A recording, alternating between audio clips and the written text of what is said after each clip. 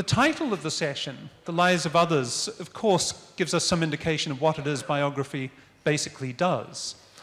Biography is not autobiography. It has to narrate the lives of others. But the lives of others can also suggest a few other things as well. The lives of people who are other in some way. We've got to ask, other to who and what? But perhaps other to the mainstream, other to our way of thinking, other to us simply in time. Now, we have two distinguished people who really don't need too much introduction. If you want to find out more, you can read about them in the brochure. But in their long, long list of publications, you will see the titles of many biographies.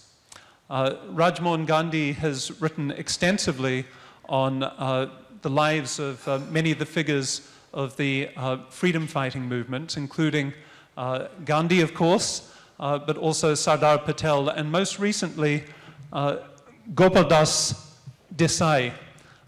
Perhaps a little known, maybe not after this book, a little known freedom fighter from Gujarat, born a prince, who in fact gave up his title for a life pretty much as a common man and as a prisoner.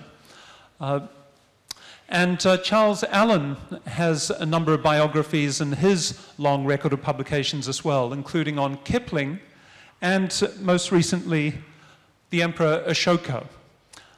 So I'd just like to start by asking both of you, how did you come to choose your biographical subjects? You're the senior figure. Yeah. Good morning, anyway. I was very lucky because I stumbled into this as a youngster struggling to make his way into BBC broadcasting. And I was putting together various programs, and then somebody said, could you take on this job of being our field interviewer? And so that was really how I got my break.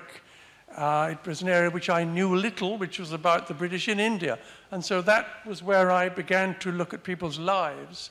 And that was a fascinating experience for me because I was going around the country talking to people in their dotage, probably, 60s and 70s, who were generally known as, we call them, survivors of the Raj, is the title that we privately gave that group of people. And they were a group of people who felt that they'd been left out of history or that they'd been made jokes of. And it was quite hard to get past that initial carapace of self-protection. But eventually, I think they realized that, I'm not saying I was on their side, but I had a certain empathy. And this is kind of part of the problem. When you get into looking at somebody's life, you tend to identify with them. And I wonder whether this is a problem that the biographer has. I mean, I've sat there with people, Field Marshal Sir Claude Auchinleck, the last British commander-in-chief of the Indian Army. And I sat there and I saw him weep as he described that it was his job to divide the greatest army in the world in half. And I've seen more generals weeping about the shame of the defeat of Singapore and how they became slaves of the Japanese. So it's a very emotional experience, and inevitably you form a kind of bond which is not perhaps healthy for the objective biographer. So that was my starting point.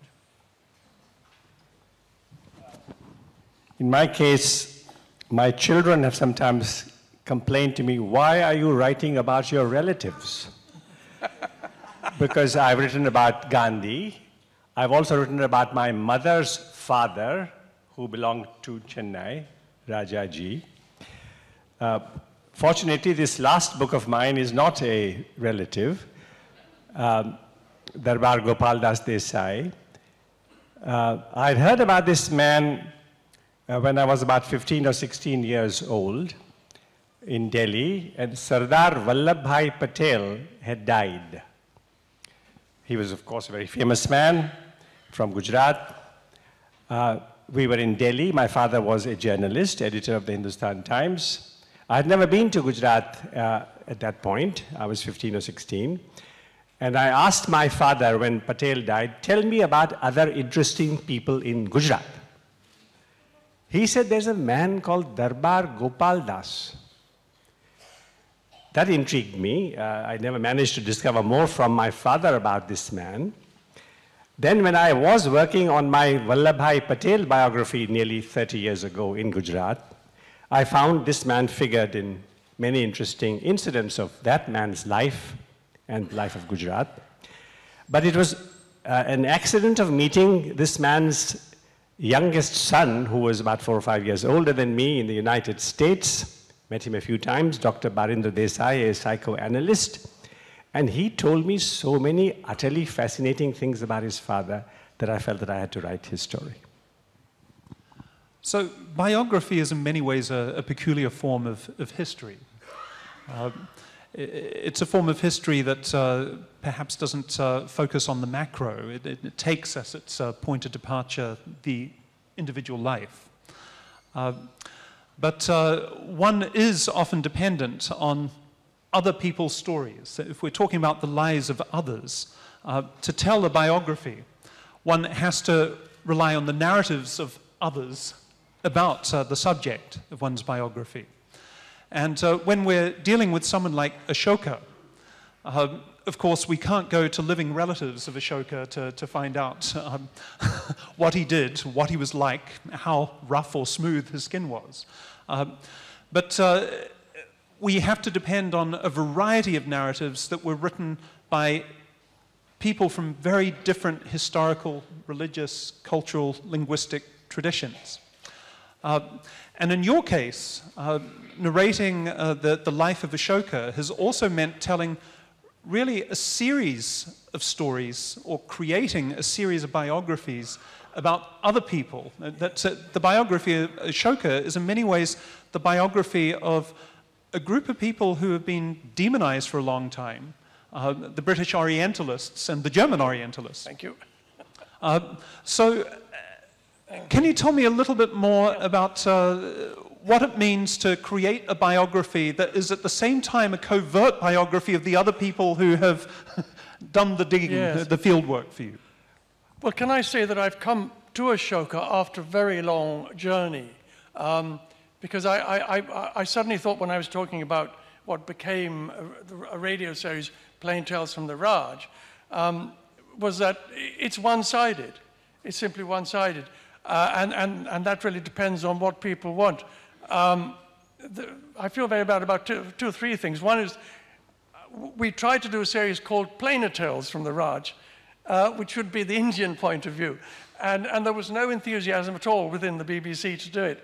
And in a way, I tried to make up for it some years later by looking at one particular category of society within India, which was the Indian princes.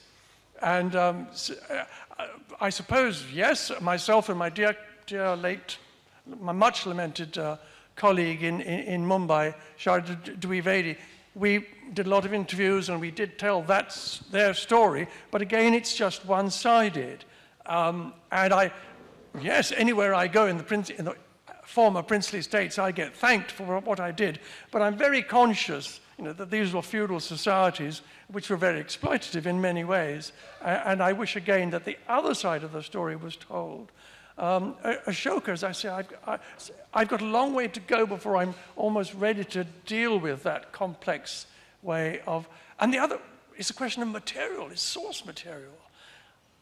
I mean, when I think what Raj Mohan had to deal with in dealing with the vast corpus of source material that you had with, a national saint-stroke politician, and I think of how little material I had to deal with in the case of Ashoka. There's a huge gap. And what about your process of teasing out a biography in which, again, there was very little information about Darbar Gopal Das Desai's early life? He was like Ashoka, yes, in terms of lack of information. But luckily, in his case, descendants were alive. So I was able to interview 2 sons, 2 granddaughters, amazing information from them. There were some letters that survived. There were some newspaper articles, which I did not see in the original, but copies of those newspaper articles from 70, 80, 90, 100 years ago also I was able to obtain. This man, when in even now, this book has just been published, but until this book was published a few days ago, in Gujarat even, he's been totally forgotten. Prince Gopal Das Desai, an utterly unforgettable man, was a totally forgotten man until a week or 10 days ago. In 1922, a woman called Maniben Patel, whose father Vallabhbhai Patel, most of you have heard of, wrote an article in a Gujarati weekly in Gujarat in which she described Gopal Das Desai as a modern-day Harish Chandra. Now, Harish Chandra is another person who deserves a detailed biography, but of course he's a tremendous legend that everybody in India has heard of. So a person who in 22 is described as a modern-day Harish Chandra, by 1955, 1960, he was totally forgotten. In the late 1930s, one of Gujarat's most successful, much loved novelists, Jhaverchand Meghani, wrote a novel featuring a prince called Surendra Dev, who was a courageous prince who protected women in distress, who did courageous things, who defied the British Raj, went to prison, and wrote his story, wrote a novel about this Prince Surendra Dev, and afterwards said, well, Surendra Dev, of course, is Darbar Gopal Das Desai. So in the 30s, he was much loved, greatly remembered, honored, of course, and there he is, forgotten in a few decades, which again raises a great question. Why are some people remembered, some people forgotten? But it's, this novel of Jhaverchand Meghani ends by saying, Surendra Dev must return. This prince was in prison in this novel, and he was wanted back by the people of Gujarat and Saurashtra. So Meghani says, Surendra Dev must return. So I'm very glad that I've been able to cause the return of Surendra Dev. This is one way in which there's actually an uncanny convergence between the biographies you've written. You've both written biographies of princes who had an extraordinary effect in their lifetime and who were, for different reasons, written out of the historical record. And an enormous labor had to be done to put them back in it. But I do want to ask a question about the subject of biographies and their social status. We are fascinated by powerful people, even if they're people who gave up power or gave up violence. Is it easier to write a biography of a powerful person than it is to write a subaltern biography? How does one go about doing that? And are there figures who you think deserve a biography, who might come from a very, very different background by virtue of their class, by virtue of their geographical location, by virtue of the community that they're part of? Is there a biography that you feel needs to be written that has yet been written, yet to be written? Well, I think that there are 600 biographies that could be written here of the 600 people here. And it is indeed true, often when I meet people and listen to their stories, I feel like writing their biographies. Sadly, I can only do a few. One man whose biography I wanted to write, this was decades ago. I'm sure I'll never be able to do that. He's not necessarily an unknown man or a weak man, an author called Paul Gallico. I don't know how many here have read Paul Gallico, but The Snow Goose is one of his most amazing books, which I loved decades ago. And he wrote such a range of books. I said, I must find out about this man and write. But then there's so many great wishes we have that we're not able to fulfill. But you're absolutely right. Of course, it's also true that the biographies of the less famous people often get written in the form of novels. They are characters, they are the characters in most of the novels that we've been hearing about. But I would like to reiterate this. I think all of us can find in the people we run across the most amazing characters to write biographies of. I wish more of us had the opportunity and the circumstances in which to do that.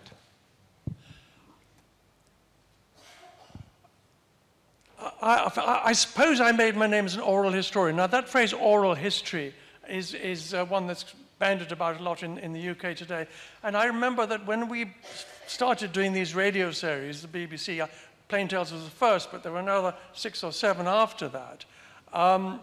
One of the outcomes of that, by accident, was the formation of the Oral History Society in the UK. And then within that, there was a very, very stark division developed between those who were saying oral history is only about the forgotten voices, and what you guys are doing is perpetuating the power structure, and very quickly we broke up into what you might call traditionalists and Marxists. And again, there is this idea that the forgotten man is what oral history should be about.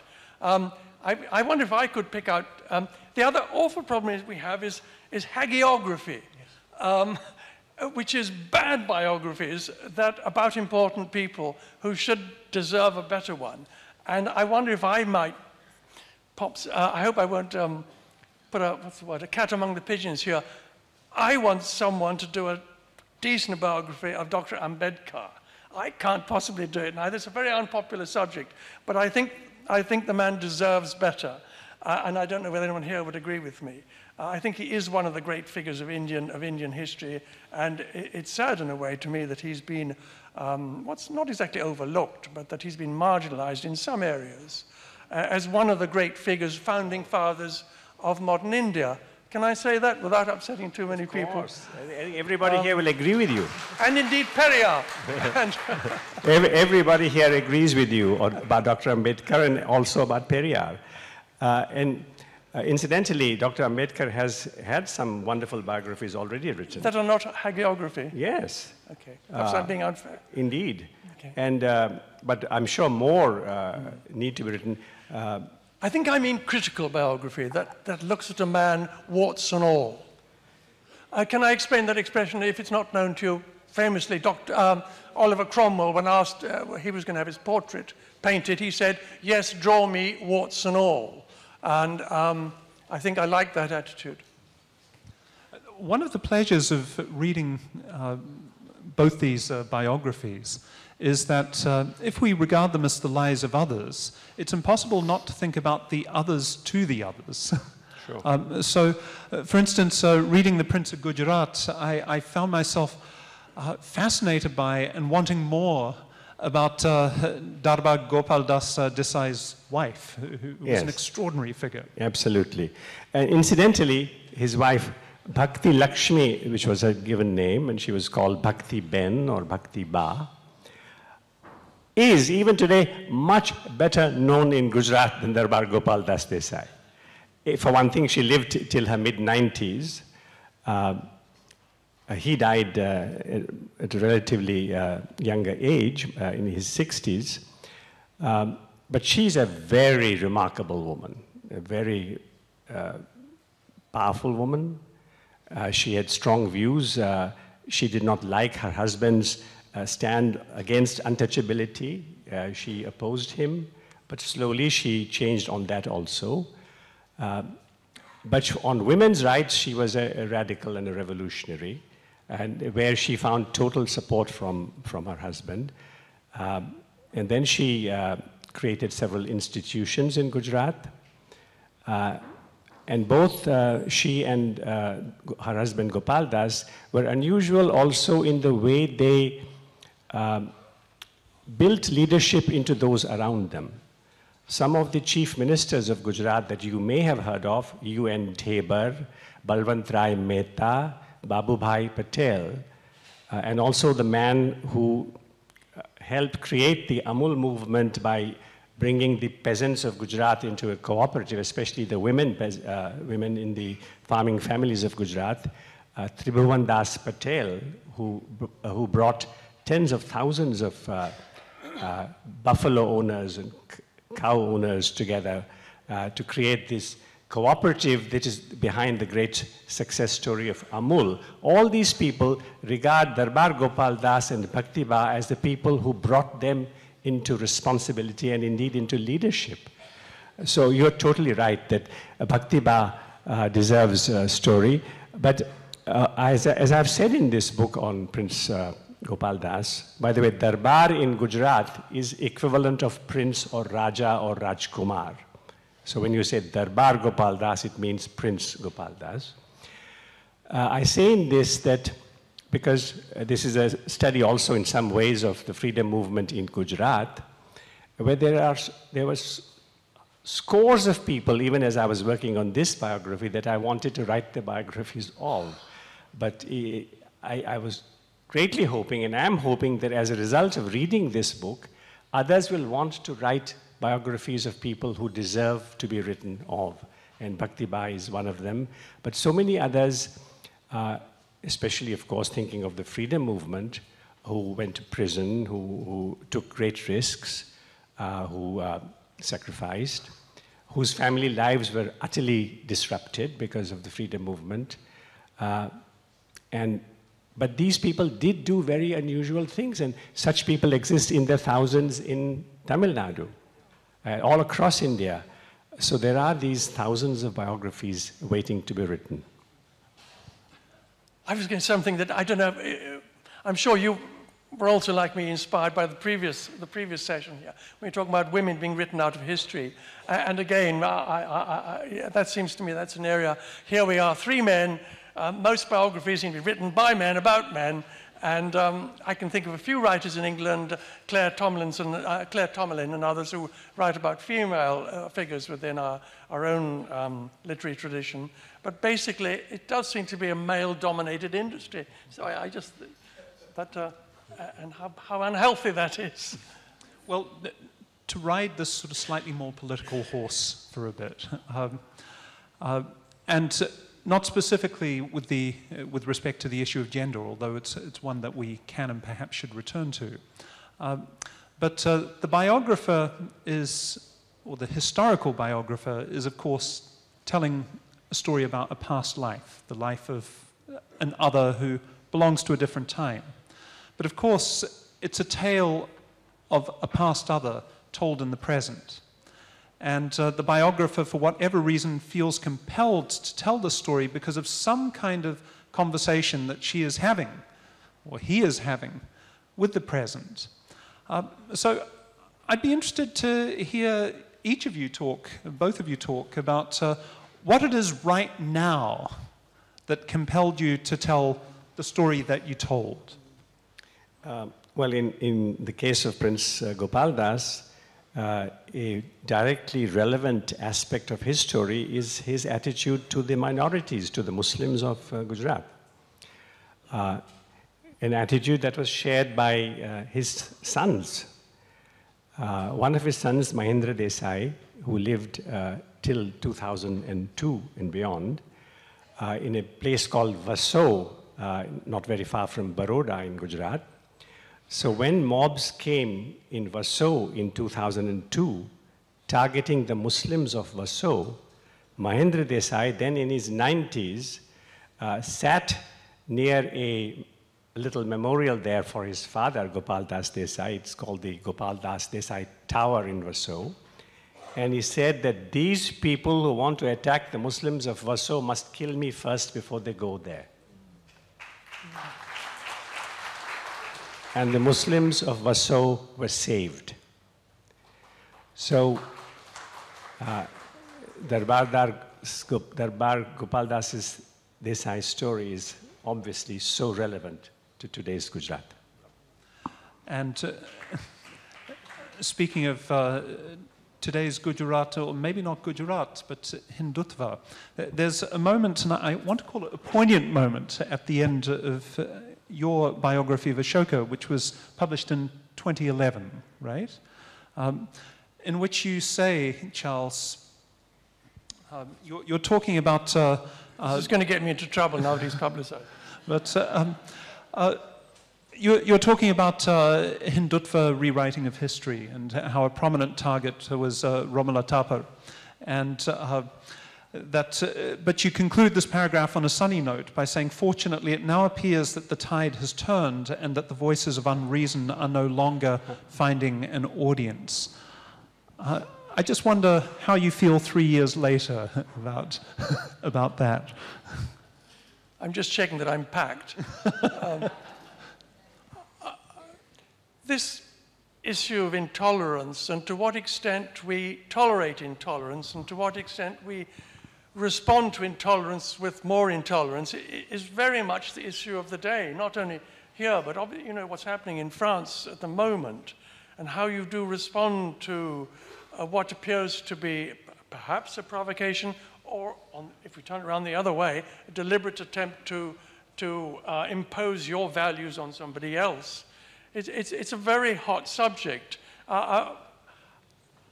We have such a... we're so lucky, in the sense, in Europe, of having, first of all, you know, fairly... we've had years of experience of democracy. Let's remember, we're talking about women's vote. English women only got the vote in 1922, I think I'm saying. My granny, I saw my granny's dowry. It was all given to my grandfather when she... So these are all quite recent problems that we're dealing with. I really don't want to get too deep into this. But I do... We were talking about reasons for writing biographies. I've written two, one on Kipling, because I felt that there was an aspect for Kipling which had been misunderstood.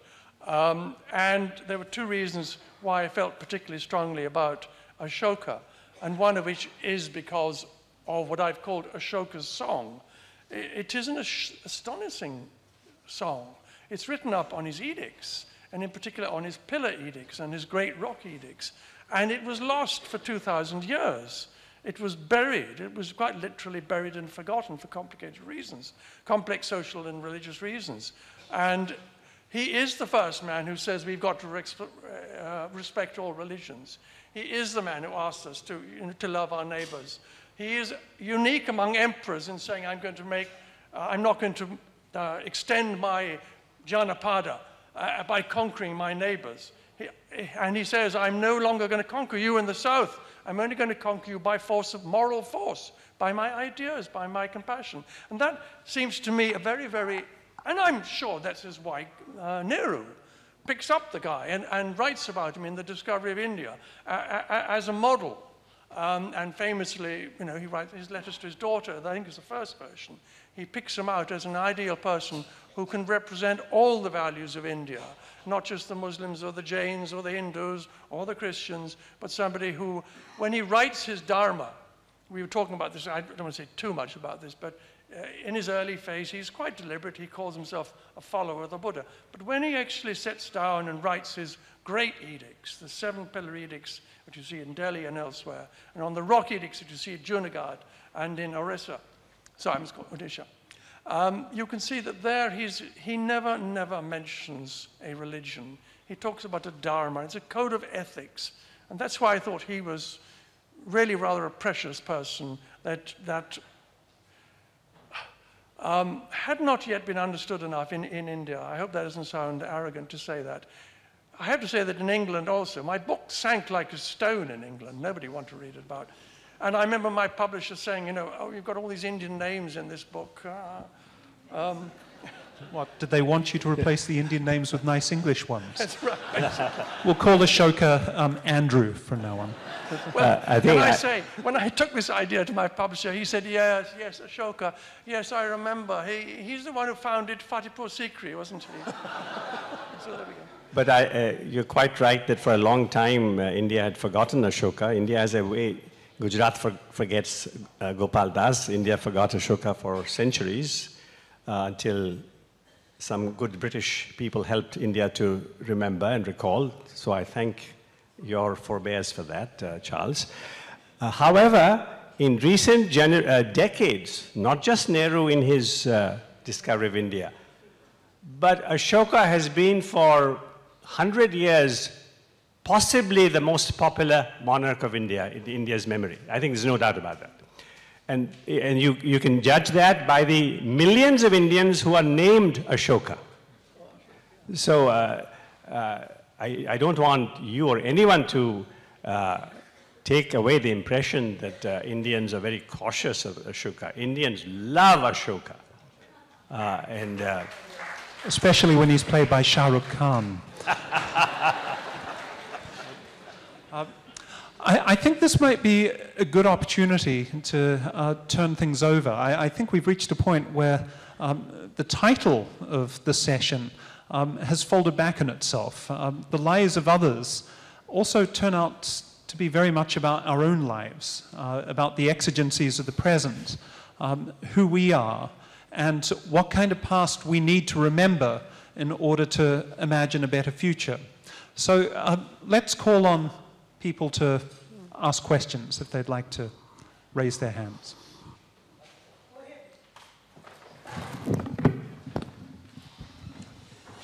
I think there are people rushing around with microphones here to...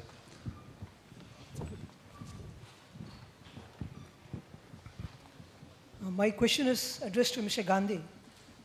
He talked about the inability to, there are so many people to write about, but one can only do so much. But don't you think the publishers in India, they should commission a series of biographies? On one hand, you have got these leading people who played a huge part in the freedom struggle, like Gandhi, Nehru and all, they have got their biographies. On the other hand, you got the subaltern ones. But you have so many other fascinating people like J.C. Kumarappa, for example. He doesn't have a good biography. Feroz Gandhi, we only know him as Mr. Indira Gandhi. But he was a huge person in his own right. And down here in Tamil Nadu, Sadashivam of Kalki, we only know him as Mr. M.S. But what a fascinating life he had. These kind of things. There should be somebody to commission a series of projects. And certainly it's not the government, the publications division or I think they'll make a hatchet job of it.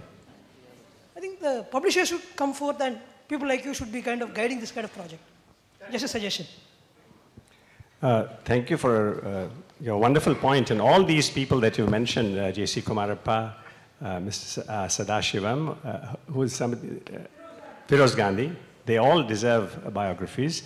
I know somebody has written a J.C. Kumarappa biography. I don't know when it will be published. But I don't think we should wait for publishers to commission these things. I hope that some people will have kind of fire in the belly to write about people that they admire, they love. But I agree also with Charles that these should also be critical biographies. And people are more interesting when we point out the contradictions that everybody has and they have, and the errors that they may have made, errors that we think that they may have made. But I think it's up to us. If we really feel deeply about X, Y, or Z, let's go and do something about it. That's precisely... Hello. Sorry, do you want... I think we have this... Yeah, I have a question, please. Well, can I... What's that? Can we just let Charles have a word? Then Yes. we'll hear I from can say everybody now has an opportunity to write about people they feel deserve to be remembered.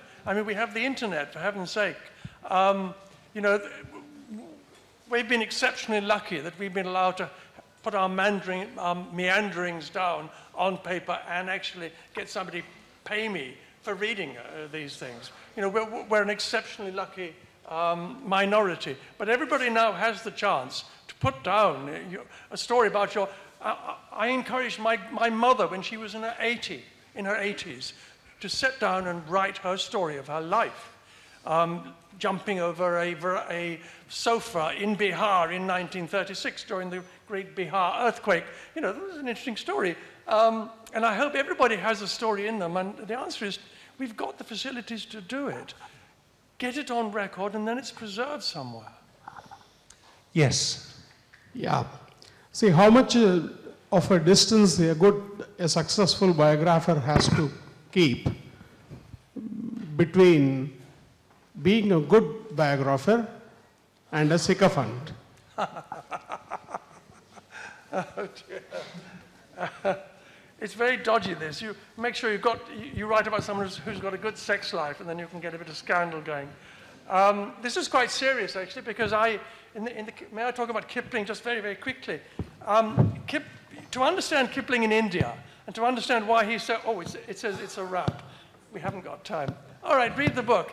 Kipling, India in the Making of Rudyard Kipling, and his love of women, and how it comes about. It is through his love of understanding Indian women that he understands their predicament and indeed understands India. Unfortunately, we have been given the command, it is a wrap, but I think there'll be opportunity for you to follow Mr. Gandhi and Mr. Allen out of the auditorium and talk with them further. But thank you very much to Rajiv Mohan Gandhi and Charles Allen. And thanks all of you.